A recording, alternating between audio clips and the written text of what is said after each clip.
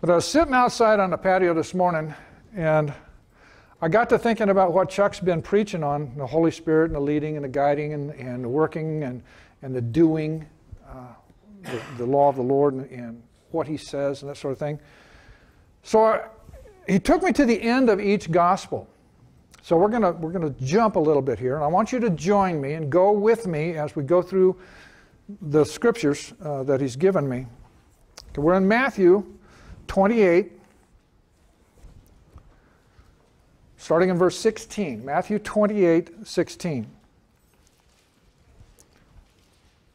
But the 11 disciples proceeded to Galilee, to the mountain which Jesus had designated. And when they saw him, they worshipped him. But some were doubtful. Jesus came up and spoke to them, saying, "All authority has been given to me in heaven and on earth. Go therefore and make disciples of all the nations, baptizing them in the name of the Father and the Son and the Holy Spirit, teaching them to observe all that I commanded you to do. And lo, I am with you always, even to the end of the age." If you look in verse 18, when Jesus started speaking, he said, "All authority is given to me." He has given us that authority. I could stand up here and give you the Greek and the definition of the terms, but I want you to go home this evening and take a look at that word authority and determine what it means to you. All authority has been given to me in heaven, he said, and on earth. All authority. And when you find that word authority and you determine what it means, you're going to find out that you've got a whole lot more than you thought you had. All right. That's what Matthew had to say on Jesus' last days here. Now, we go to Mark, chapter 16, verse 14. "And afterward he appeared to the 11 themselves as they were reclining at the table, and he reproached them for their unbelief and hardness of heart, because they had not believed those who had seen him after he had risen. And he said to them, Go into all the world and preach the gospel to all creation. He who has believed and has been baptized shall be saved, but he who has disbelieved shall be condemned. And these signs will accompany those who have believed. In my name they will cast out demons. They will speak with new tongues. They will pick up serpents, and if they drink any deadly poison, it shall not hurt them. They will lay hands on the sick, and they will recover." So then when the Lord Jesus had spoken to them, he was received up into heaven and sat down at the right hand of God. And they went out and preached everywhere, while the Lord worked with them and confirmed the word by the signs that followed.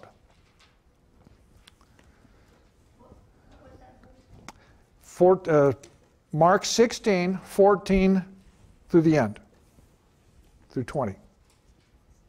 Okay? Now we're going to cover a couple of times that Luke spoke of this. First we'll go to Luke 24.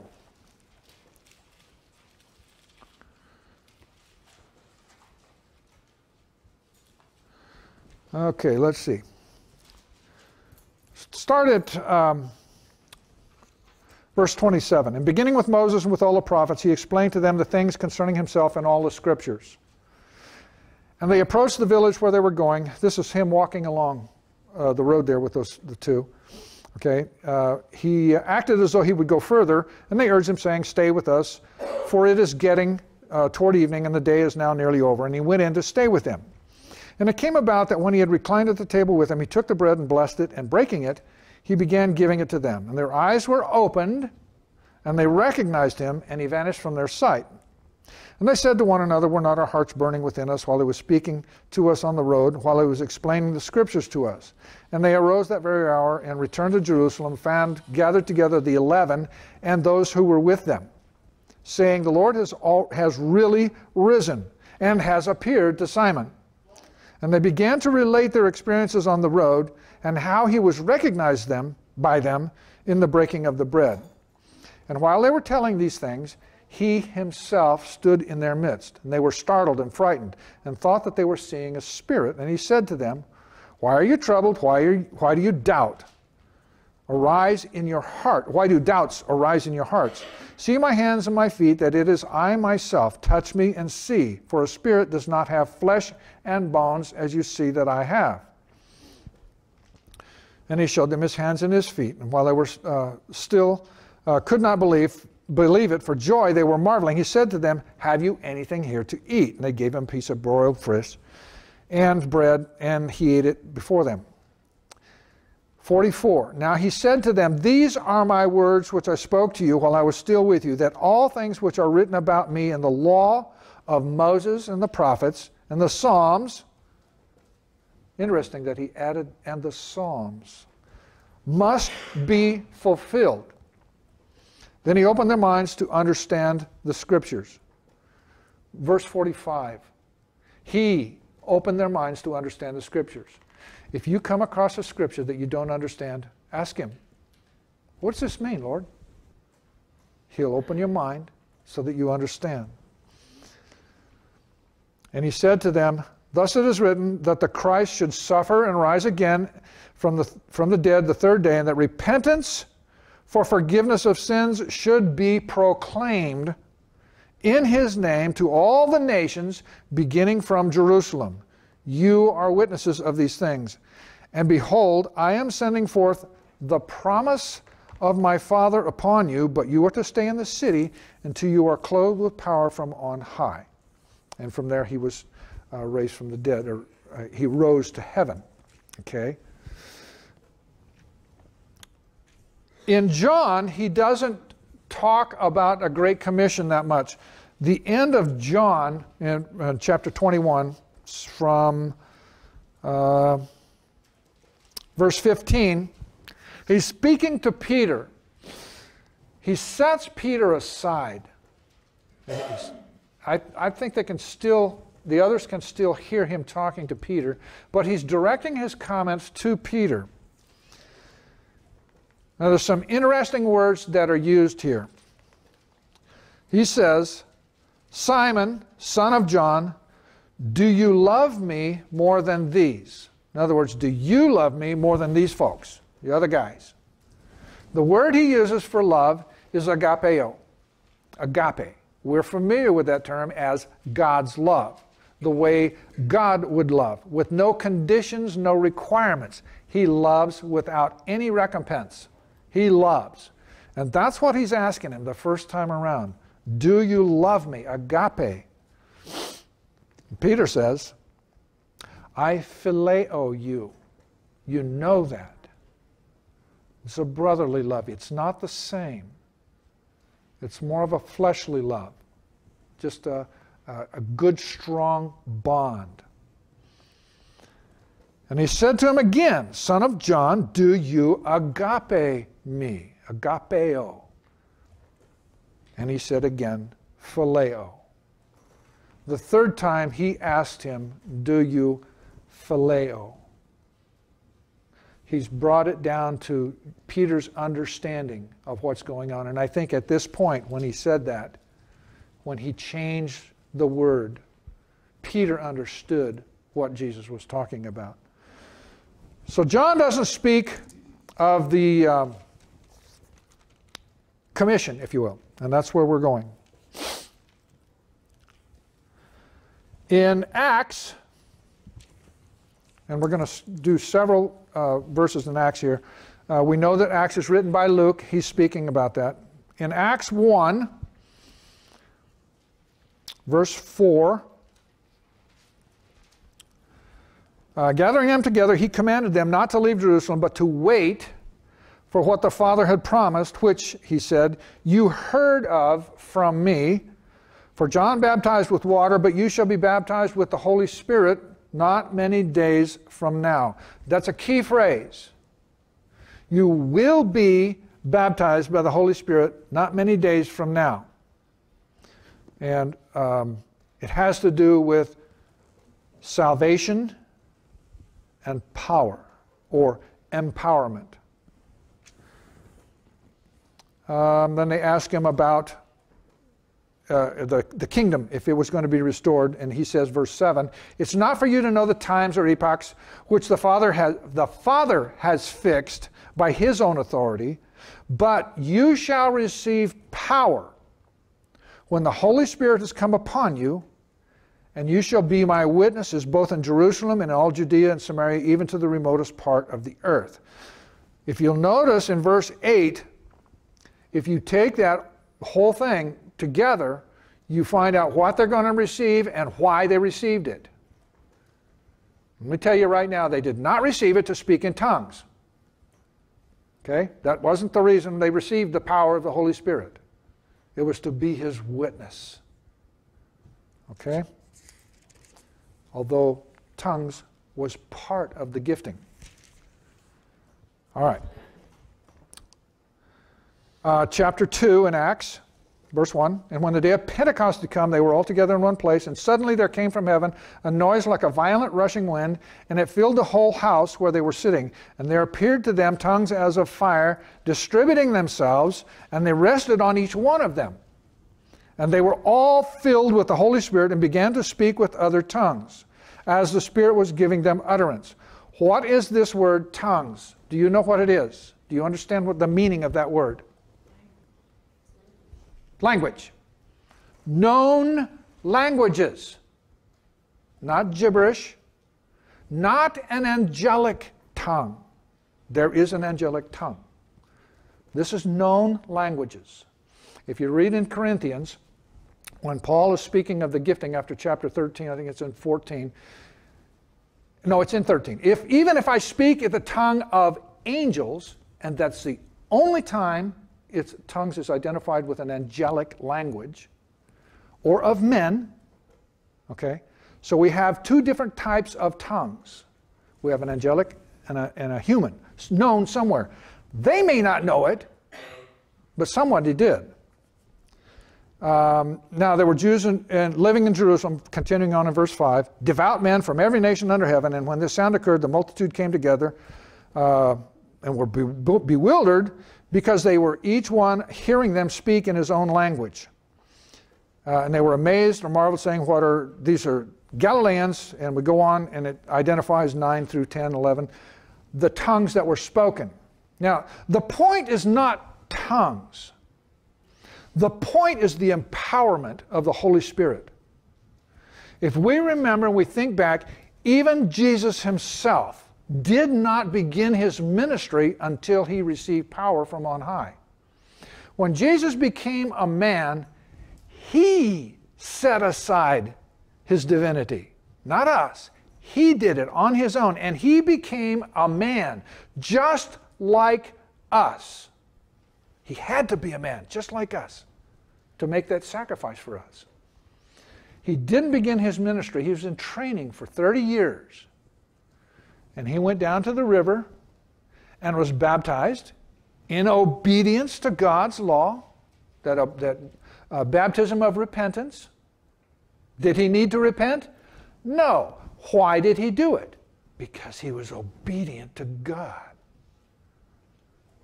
There's a lot of times that we are called to do things that we don't have to do. Why should I do that? I don't have to do that unless God's called you to do it.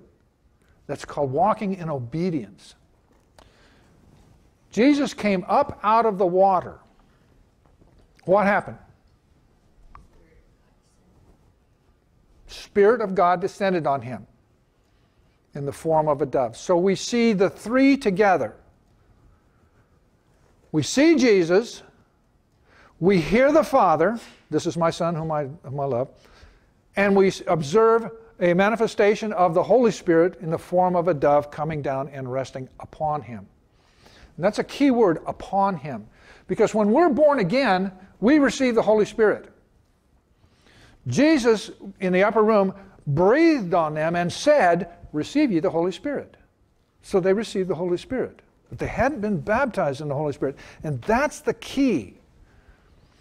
Before we go out to do something We need to know how to do it. You need to know the mechanics of what it, if you're going to cut down a tree, whether you're going to use an axe or a saw or a chainsaw or one of them big forest machines that just comes up and snips it off like toenail clippers. You've got to know how you're going to do it, the mechanics of what you're going to do. Now you've got to have the power to do it. If you're not empowered to do what you're going to do, you can't do it. You will not succeed. You have to be empowered. And that's what this baptism in the Holy Spirit is all about. God has called each one of us to do what? And I just read 3 samples out of the Gospels. What has He called us to do? Each one of us. Come on. What? Witness. Okay. Baptize. Say again. Make disciples. This is what He's called us to do. Preach the gospel. Proclaim the gospel. Do you know what that is? Do you know how to do that? It's not standing on a corner, although for some it is, and standing up and preaching the word right out of that on a sidewalk. It's your everyday life, your walk. Use words too. That's what we're called to do. But if you go out and He hasn't empowered you yet, what's going to happen to your words? They'll be in vain. Yes. They'll just fall to the ground. But if He's empowered you, and you are walking in the spirit of that empowerment, when your words go forth, they're going to touch people's hearts. They are going to be changed one way or the other. Will all be saved? No. Are we saving them? No. What are we doing? Yes, preaching the gospel, proclaiming His word. That's what we're doing. We're just doing what God told us to do.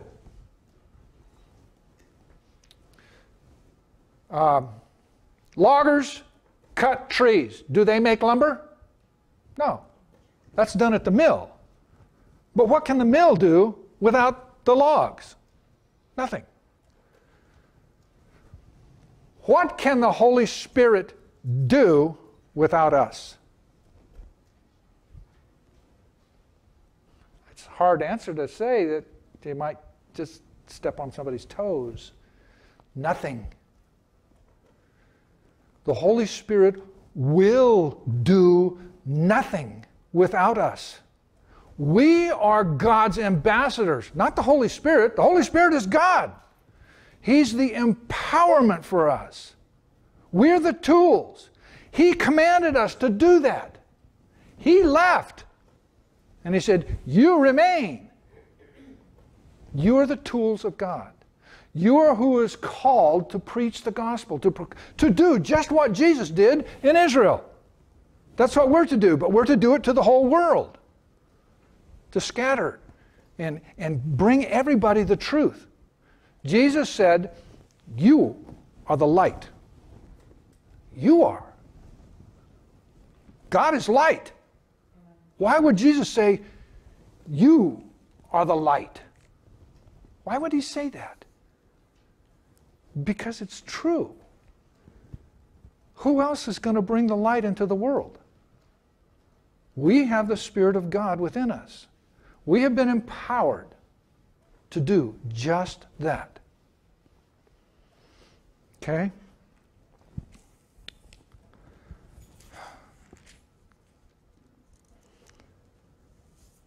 Now here's an example.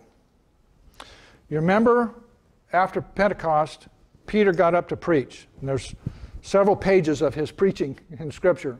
He gave a good sermon. But he had already been baptized. Remember the tongues of fire that rested on each one of them?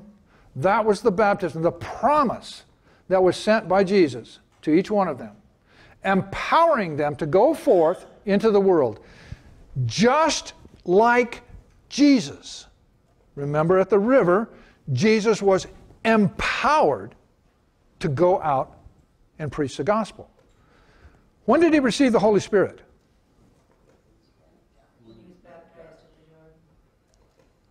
Oh, wow. Come on now. At birth. He had the Holy Spirit with him in birth. Okay?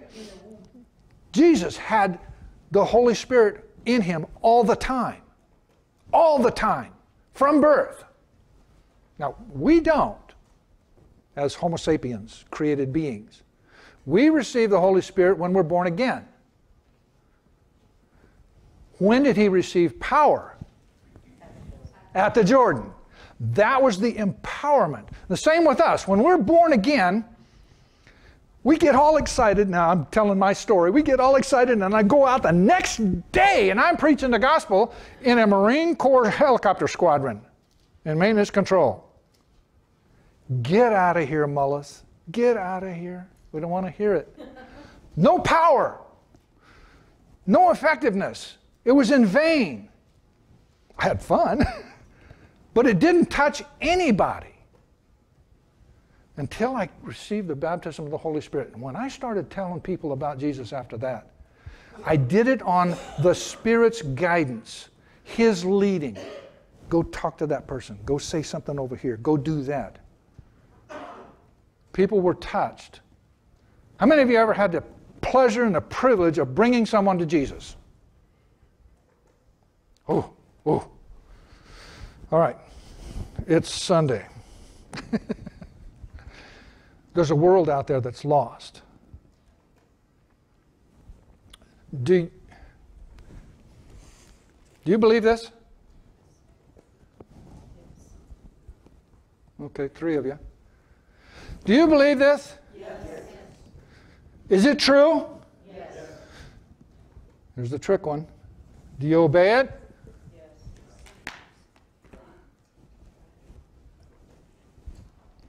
Can you obey it completely? Yes. Thank you. Thank you. Yes, you can. Remember the scripture that Hank read to us this morning? He said, be ye perfect. There's another scripture that says, Jesus wouldn't tell us to do something, this is my own paraphrase, that we were unable to do. He wouldn't give us a command that we couldn't accomplish. He would give us a command that we could accomplish only through Him.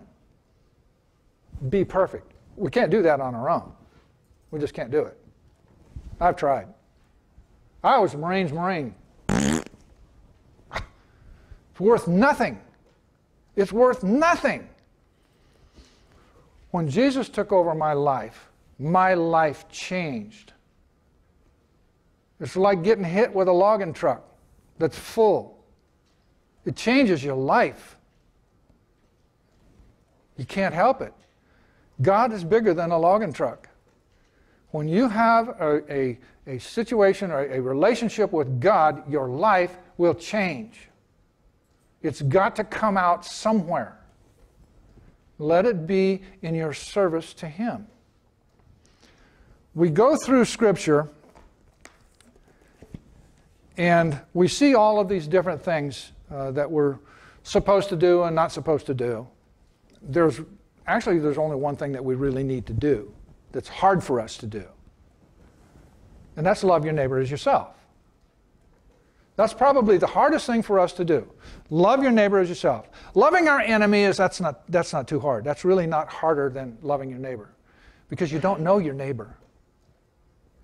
You don't know him yet. You don't know her yet. Your neighbor is whoever you talk to. A neighbor is someone who lives next door. You live next door to Angola. You live next door to China. How do I know that? They're here. There are Chinese folks here. There are Angolese here. These folks are all around us. They are our neighbor. The world is so much smaller today than it used to be. Our neighbors are the world. Love your neighbor as yourself. You love yourself so much, you feed yourself, you clothe yourself, you have a home that shelters you. You take care of you. You take care of those immediately around you, your wife, your children, that sort of thing, husband. Well, Jesus said that's not enough. Go into all the world. Preach the gospel to all creation. Baptizing them in the name of the Father, the Son, and the Holy Spirit. Here's the hard part. Making disciples. We forget that part. And that's what we do here. Sunday mornings, Sunday schools, Bible studies. This is where we make disciples. When you bring someone to Christ, it's almost your responsibility to take them under your wing and train them. Teach them. I don't know anything. Teach them that you're ignorant. That's an honest teaching. I don't know. Let's search together. What I told you about Jesus, that's as much as I know. And it's enough for your salvation. But let's get to know Him a little bit better. And better. And better. And better. Until the day He comes back. You can't get it all. You can't learn it all.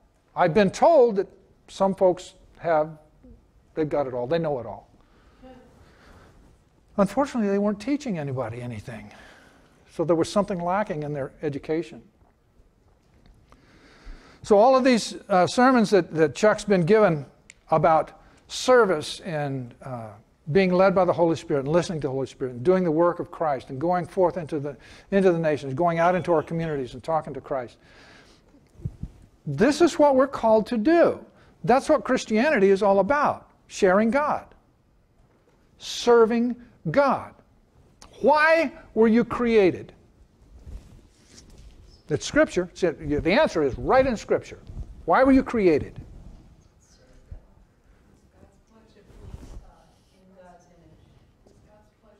For His good pleasure. Not yours.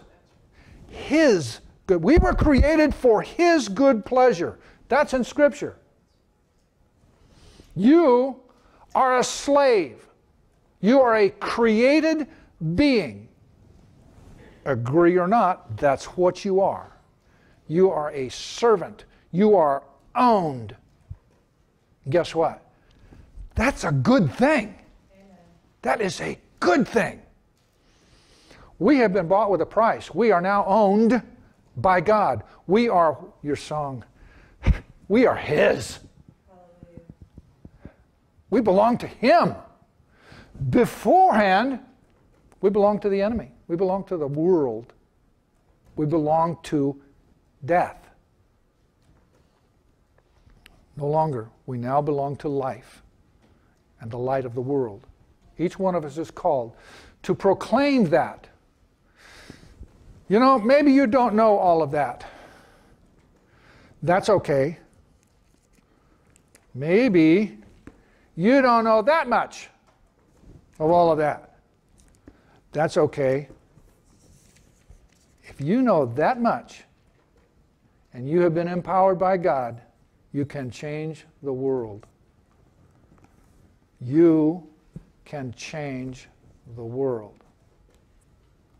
You are the light of the earth, the salt of the earth. You are His. You are His ambassadors. You're His servants. He empowered you if you received the baptism of the Holy Spirit. That's kind of the key to this whole thing today is that empowerment. Are you working under God's empowerment and His direction, or are you doing it on your own self? And a little story that I'll try to remember. I can't remember all of it. There was a Baptist minister who went to India. There's a book that I read, a very, very powerful book, about his experience. He wasn't even saved. And he was a Baptist minister. He got to India and he found out that he wasn't even saved. He found out what salvation was all about. So he got saved. And then there was a problem. It still was ineffective. Then he received word about this baptism of the Holy Spirit. He's researching it and finding out about it. And he said, okay, let's do that. So he did that. His church grew. Church grew. Church grew and just kept growing. And then it started spreading. There were satellite churches all over the place. The word started going out in power. In power. The Lord told him one time, said, go back to London, which is where he was from. And he said, Lord, I don't have any money. I said, I didn't ask if you had any money. I said, go back to London. So he goes to the airport and he says, Lord, here I am. I'm in line. No money, no ticket. There's a guy in front of him who, for some reason, something changed his mind. He turned around, a ticket to London, and gave it to him and says, here, I'm told to give this to you. I can't go any further, and he leaves. And there's the preacher standing there with a ticket to London and no money. When you respond to God and His commands in power, it'll be effective. It will touch people's hearts. You may not see it. You may not have the privilege of sharing in the harvest right then. You'll share later, but right then you may not see it. Trust that God knows what He's doing. He knows. He knows that your word, spoken to her, will get spoken to him, and it'll get spoken to her, and go to her, and she will bring thousands to Christ through 12 Baskets ministry. We don't know it all. All we know is God said, go speak to that person. And if you've never heard God speak to you, then you got to start praying. If you have not received the baptism of the Holy Spirit, get it. Ask Him for it. If you remember the scripture, it says, if a child asks for a loaf of bread, will they give him a stone? No. And then there's several others in there. How much more will your Father give of the Holy Spirit if you ask Him? Ask Him. If you don't know what it is, ask Him. Ask Him. He'll tell you. If you need some assistance, see me afterwards. We'll talk about it and chat it up. Okay? I've seen services where folks were told, come up to the front, everybody come up to the front, and receive the baptism of the Holy Spirit. So they all come up and they were prayed on, went down like that, and the next thing I know is somebody's coming up wanting me to speak in tongues. What? Who are you to tell me to speak in tongues? God didn't say speak in tongues. Not that I don't believe in that. But too many people put that emphasis on the baptism of the Holy Spirit. What did Jesus put with the purpose of receiving this Holy Spirit? Power to do what? Witness. You are my witnesses. That's why you're empowered by the Holy Spirit, to be His witnesses. Well, be His witness. Testify to the truth and to the light. Okay? I know this is kind of short, but that's the way I am. I'm sorry. Are there any questions or comments or other scriptures, something that is in your heart and in your mind right now? Yes. The end of Matthew, Uh-huh. to finish what the scripture that we read, the very last sentence. Oh, well, actually, the last two sentences. Mhm. It says, therefore, go and make disciples of all nations, baptizing them in the name of the Father, the Son, and the Holy Spirit, and teaching them to obey everything I've commanded you. And surely I am with you always to the very end. Yes. Yes. Yes. Excellent scripture. He goes into the three commands that he gives when he leaves. Preach, baptize, and teach. Okay? And in so doing, you will be walking in obedience to God. We teach them all that we know. If you only know that much, teach it. Because somebody doesn't know it. And you're going to give it to them. Yes. Any- Not in like a teaching school, and you may be the one to do the best job of teaching them that much because you really know Yeah. Amen. You really know Amen. inside and out. Yeah. Amen. I didn't know about the baptism of the Holy Spirit, but I know how to get saved. And I know why. I know that much. Anything else? It's Ephesians 5:1. Therefore be imitators of God as dear children, and walk in the way Christ also loved us, and has given himself for us, an offering and a sacrifice to God for a sweet-smelling aroma.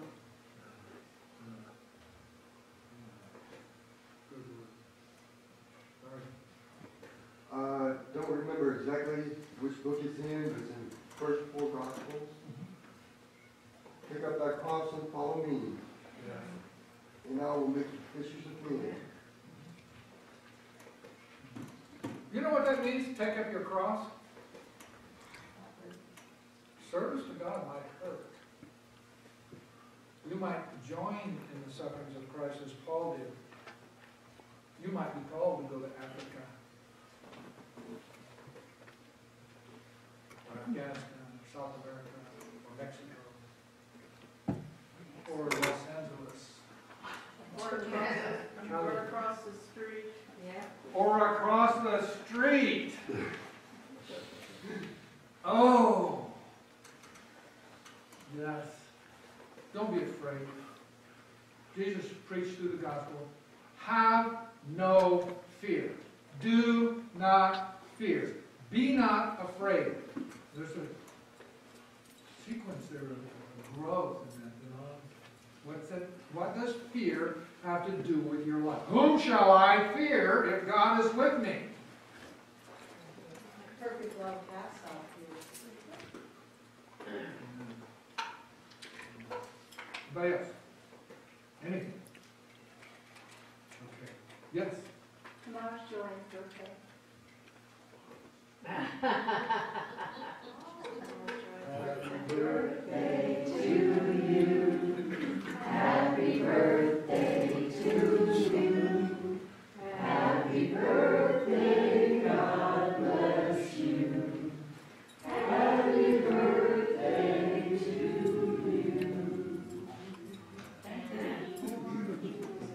Many more. Many more. Thank you. Heavenly Father, I ask in Jesus' name that you pour out your Spirit on us. Fill us to overflowing. Help us, Lord, to touch other people's lives. To reach out. Not be afraid.